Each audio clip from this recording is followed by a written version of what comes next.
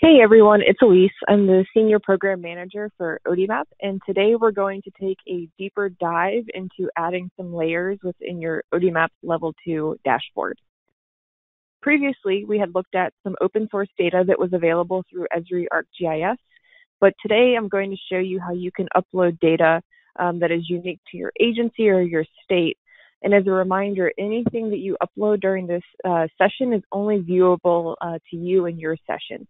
Nobody else would view it. And when you come back or when you close out of your browser, you're going to have to go through that again. So many of you in your own backyards may have seen some releases on where there are some COVID-19 screening sites.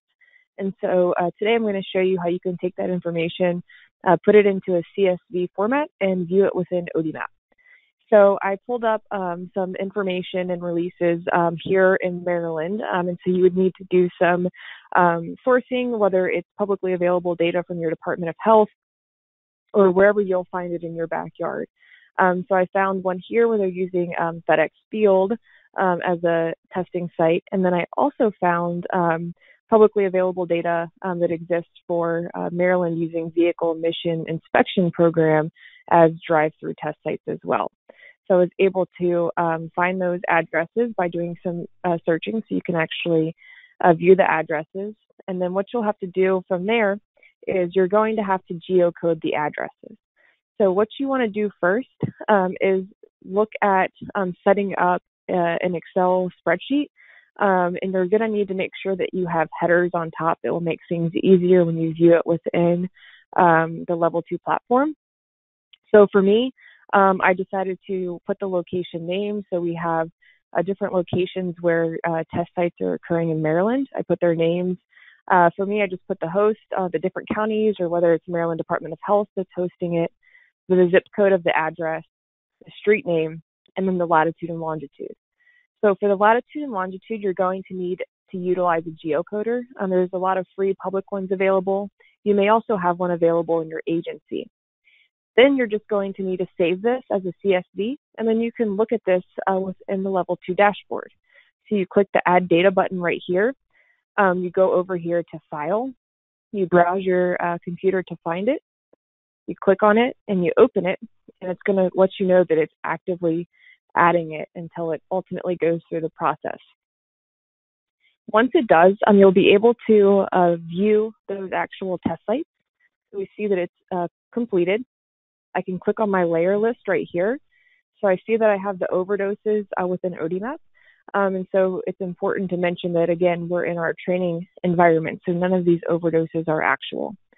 So we can see that there have been various test sites uploaded. And you can see that they, right now in the session, are going to be red dots. You can click on it, and you can see all of the fields that we input. They show right here. You can upload additional CSV files if you want to. So I went through and I found a drop-off location for prescriptions. And so we can just upload that in here as well to show you what it looks like. So you go through the same process. You click on the file that you're looking to upload, and then it will let us know when it's complete, and what the and look in the layer list to let us know what is going to be utilized to represent that. So we can see that this one is going to be a blue dot. So you can zoom out. The colors will change for every session. For example, when I was completing this earlier today, they were green. You don't have any control to make those bigger or to change the color of them. So that could make it difficult sometimes. And so it's just, this really helps, especially when you're doing a more localized analysis. And you can really just keep going with this. So if you wanted to look at some publicly available data as well, such as the COVID-19 data, you could do that. And so we just click on that and add it. And then we can be able to complete analysis, really a multi-layer analysis with both publicly available data that may be unique to your agency. And so we can view right here overdoses for a given period of time combined with publicly available information on COVID-19 test sites, drop-off sites for prescription drugs, and coronavirus data as well. I hope this helps you complete a more in-depth multi-layer analysis As with anything, please feel free to reach out if you have any questions or concerns. Thank you.